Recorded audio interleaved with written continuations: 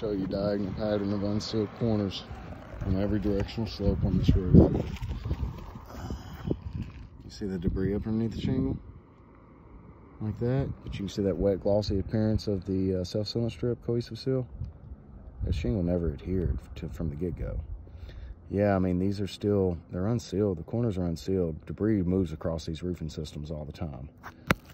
You know, it's going to move debris, you know, around these edges, around the corners, around the stagnation region. Debris is going to get up underneath there, but it doesn't mean that it blocks the self-sealant strip and causes it to deactivate. If it was activated from the get-go and it was adhered, wouldn't have an opportunity. But you can see debris, you know, pollen, dirt, grime, you know, you name it. It's underneath that shingle. There's none of them creased. You know, wind strong enough to pull this back, it's going to crease this corner, you know, over time, or you're going to see, you know, displacement of granules. You're going to see shingles left in a damaged position. You're going to see some other signs of physical evidence. The hip ridge, no damage. Ridge cap, no damage. I can go on every directional slope and show you guys diagonal pattern of unsealed latch. Every directional slope. I do these every day, all day. Almost every roofing system I get on has unsealed corners. The fact that we just all argue that this is wind just baffles me. But I mean, to a point, I get it. You know, if you're trying to go up on a roofing system and explain something, you know, I get where, you know, the argument comes in, but it's not on every directional slope. There's debris. As you can see, there's hardly any self-sealant right there.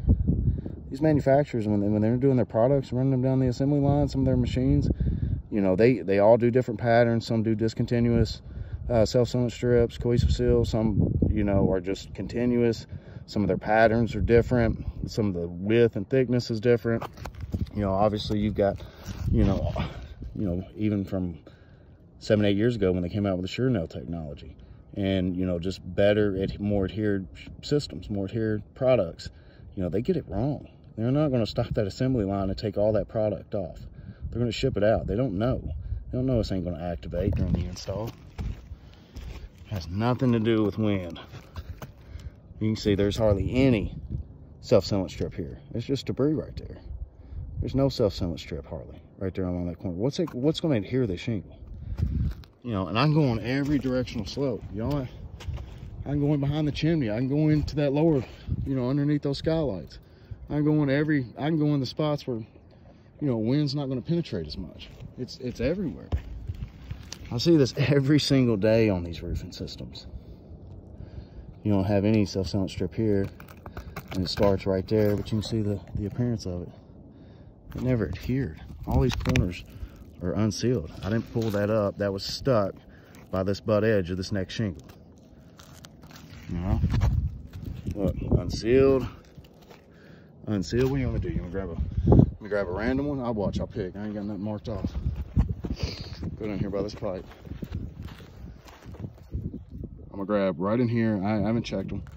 Grab right in here. I guarantee this quarter's unsealed. Bam! Bam!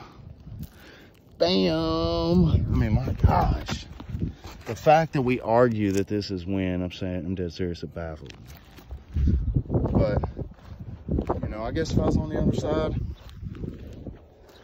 and I went up on somebody's roof and I was looking for something, you know, maybe. I mean, maybe if I got it approved a couple times, maybe.